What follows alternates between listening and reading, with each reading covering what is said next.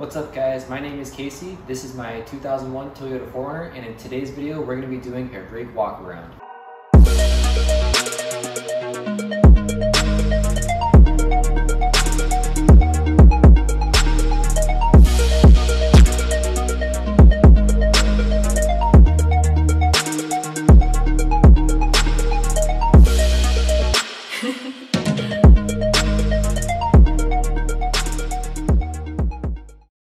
To start off with, I'm going to give you a little background on the vehicle. I started driving this car in 2015 when it had only 180,000 miles on it.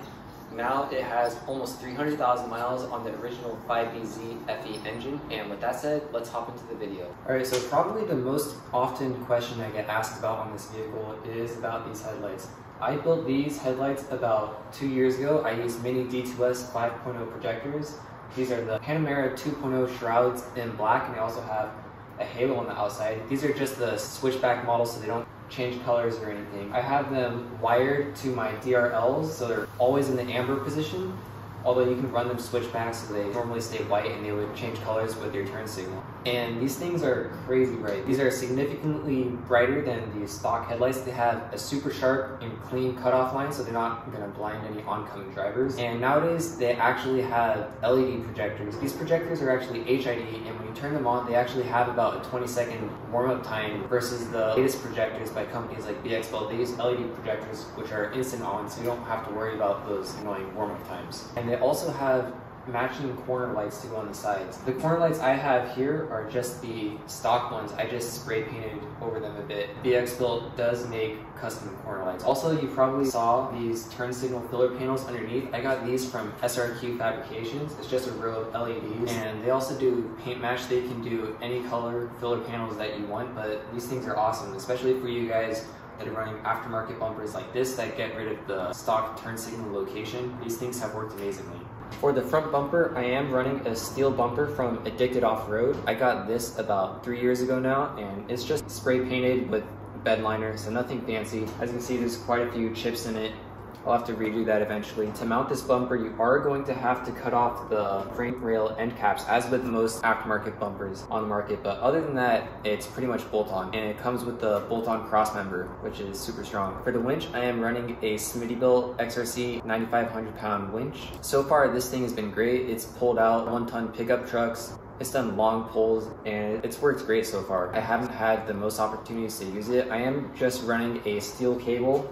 I don't have a synthetic rope, although I kind of wish I did, because after some of my uses I left it in kind of a kinks position a few times, and I noticed that there's some kinks in the steel cable that I have. The D-rings down here I just got on Amazon. In regards to aftermarket lighting, I am running 2 sets of Diode Dynamics pods. This set on the outside is a driving beam pattern. It's a pretty narrow focus beam, and also both of these pods are SAE compliant, meaning that they're street legal. The driving beam pattern is street legal for high beam usage, and the fog pattern is street legal for fog beam usage. My fog beam is actually a SS3 Max, which is their top of the line pod, and this thing is crazy bright. I have had no complaints with it. And the SS3 Pro I have here, that is the driving beam pattern, and that has also been crazy bright. It costs about half as much as the SS3 Max that I have. Now, a lot of people ask me about what I did to my fender flares. This is the stock SR5 fender flares on a 2001 Toyota 4Runner, and I actually cut these up by about 2 inches. There's a natural body line that runs right about here on the fender that I cut along. I just use my angle grinders. It's not as clean as it looks, as it might look in pictures. And same thing on the inside. I cut this up by about 2 or 3 inches. And on the inside I drilled holes and attached the inner fender liner to it. And also when I was running 35s, I did do a tub on the inside to clear those tires. I just installed these new 37-inch KM3s, and I'm gonna have to do a bit more tubbing on that to get these to fit. For wheels, I just put on these Falcon Offroad T7s. They're 17x9 minus 12 millimeter in matte bronze, and I wrapped these 37-inch BF Goodrich KM3s around them. I'm also running a 1.25-inch wheel spacer, and if you've been following me on Instagram, I used to have Stealth Custom Series F5s in a 16x8 minus 25 millimeter, and that one had 3.5 inches of back spacing versus this one with 4.5 inches of back spacing. So this setup actually doesn't stick out as far as the old setup. which hopefully in the long term will be a little bit easier on wheel bearings and the rest of the suspension setup. For the suspension setup, I am running at about 3 inches of lift. It might look a little bit more than that just because I have the cut fender flares in the front, and those are cut up about 2 inches. And the back will actually sit at about 4 to 5 inches of lift depending on how much weight I have in it. Right now, there's no weight in it, so it's sitting at about like 4. And I got this lift kit from Sonoran Steel, so this is the Radflow 2.0 coilovers, and they have 600-pound springs on them. If I could redo it, I would probably go to the 2.5s, and I would probably also get a 650-pound spring considering how much additional weight I have added onto the front end. And for the upper control arms, I am running a Uniball upper control arm from Camberg, and I haven't had any issues with this. Honestly, I haven't even been greasing it that much, but these never make noise. They've been silent the entire time. I am also running a 1-inch diff drop, and that has helped to alleviate the CV axle angles a little bit. I'm only sitting at about 2.5 or 3 inches of lift, and that combined with the 1-inch diff drop, I really haven't had any problems with these CV boots leaking. The only ones that ever broke on me were the original ones that had over 200,000 miles on them. I also have not gusseted these spindles yet, or the lower control arms. The lower control arms are just stock, and in the future I will be doing those modifications. And I did replace the lower ball joints about 2 years ago, and those have been just fine so far. And I guess we'll see how they hold up with the 37-inch tires. Underneath the vehicle, I have pretty much a full set of Savage skid plates. I picked these up from Wrench and Wheel used. Unfortunately, that company went out of business and they made some great products. My only complaint with this is that it's actually really difficult to change the oil. If I want to change the oil, I have to take off this entire skid plate. It also takes out the bolt for the transfer case skid plate right there, and then that starts to hang down. So honestly, every time I change the oil, it has been an absolute pain in the ass. If any of you guys plan on doing any sort of serious off-roading, I highly recommend getting a full set of skid plates as one of your first modifications. A while back I was off-roading and I actually landed on this cross member here and I completely bent it, so I had to replace that one. And as you can see, it's still a little bent. I need to bend it back a bit more because that bolt right here is missing. The rock sliders on this vehicle are from Shrockworks, and these rock sliders are actually bolt-on. So as you can see, they bolt on with one top bolt there and a bottom bolt, and they also have one over here. They bolt on with a top bolt there and a bottom bolt.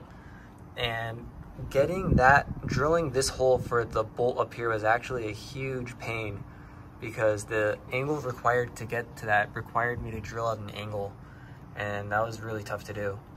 I think that most rock sliders on the market are weld-on, so this is one of the few that were bolt-on. I got this a long time ago before I really knew anything, and if I could do it again, I would probably go to a weld-on rock slider.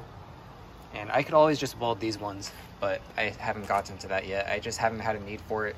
But they've taken some hits, and honestly, these ones are really strong. I've also received a lot of questions on how I got these 37-inch tires to fit, and the simple answer is they don't.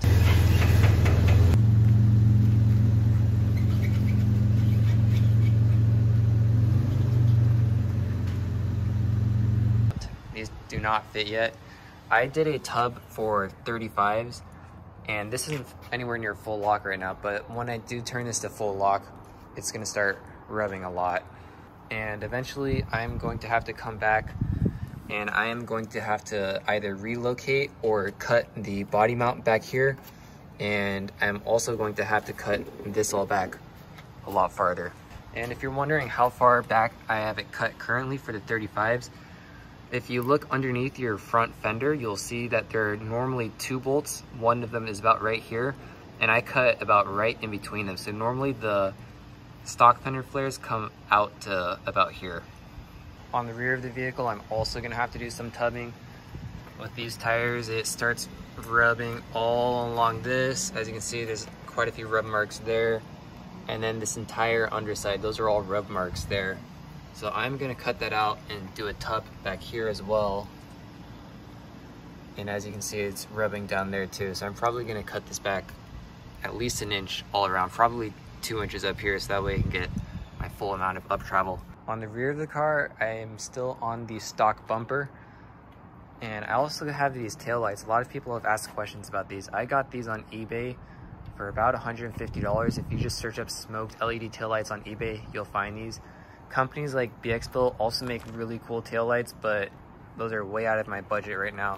And also I'm just afraid if I ever take it on a trail and I hit a rock with that taillight, then it's a lot of money out the door. And so now I'm going to show you the interior of the vehicle. It's a little dirty. This carpet has seen better times.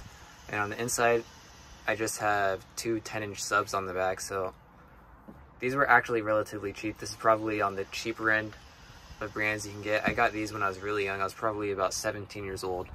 Honestly, they're not exactly the best, but it's what I did at the time. I also have an air compressor in this back pocket. This air compressor is not for airing up tires. This one is solely made for powering or airing up your air lockers.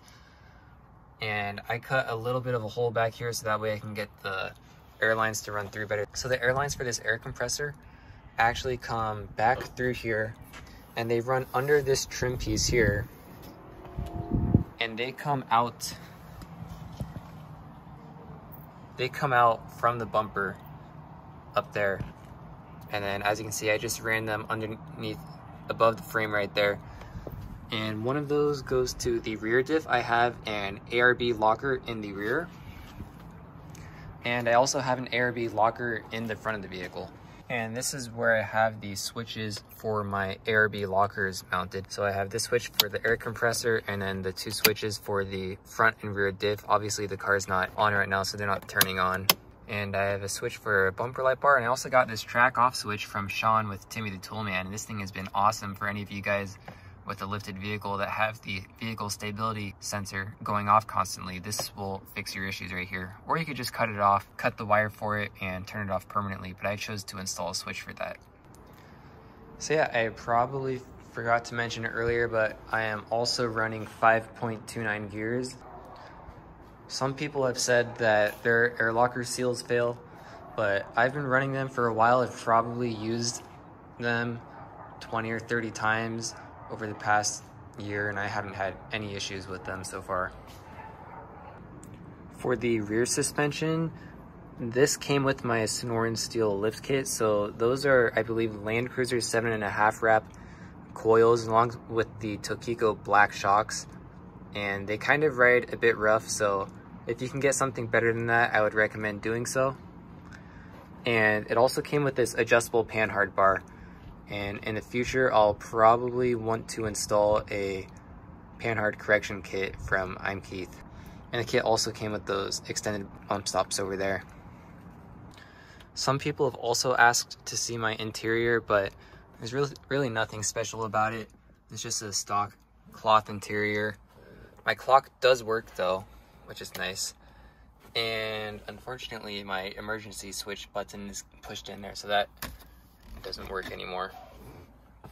I also have this Sony head unit, although it's a few years old. It's very slow. Some people have asked what head unit I have, although I'm not even going to say what type it is just because it's really slow and I don't really recommend it. I also have these window rain guards here, and I really like this type because this actually mounts under this trim piece here versus other brands that mount above it and are a lot bulkier. And I actually got these on Amazon, so I'll put a link for that down in the description below. Alright, so that is it for the video, and if you have any additional questions, feel free to leave those in the comments and I'll try to get to those as soon as I can. And in the future, hopefully I'll be making a video on tubbing the Fireball to get these 37-inch tires to fit. Make sure you hit that like and subscribe button. This is my first video and I'm just getting used to putting my face on camera, so hopefully you guys liked what you saw today. I'll be making a lot more cool content coming soon, so thanks for checking out the channel.